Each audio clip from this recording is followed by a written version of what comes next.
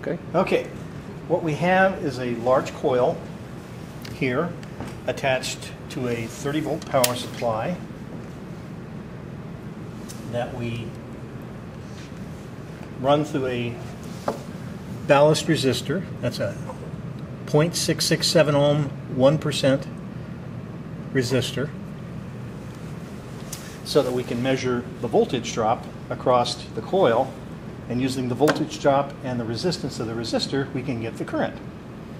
So we set the voltage at about 1 volt,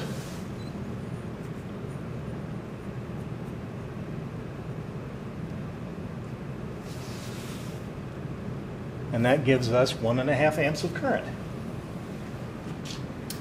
Then what they're going to do is they're going to measure around first one end of the coil. Okay, so they're going to draw a path around one end of the coil and measure the magnetic field in the long direction of this little mouse, little Hall probe. So they'll measure the magnetic field in one direction around this entire path. Right? Then they're going to prove or disprove, hopefully prove Ampere's law works.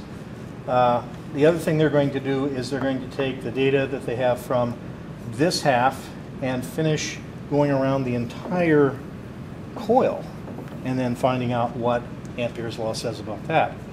And of course, Ampere's law says that around the entire coil it's going to be 0, because the current, if you pass a plane through here, the current on this side is the reverse of the current on this side.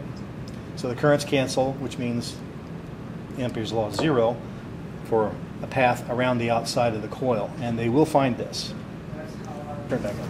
The Hall probe is here. It's controlled through this little dial. You can adjust the 0 of the coil by putting it down inside this mu metal shield. So you set it to 0.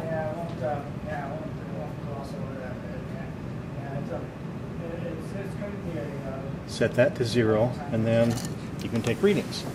You have to reset it about every 3 readings, because just touching it heats it up and causes it to drift. So you reset it every 3 or 4 times you take a reading.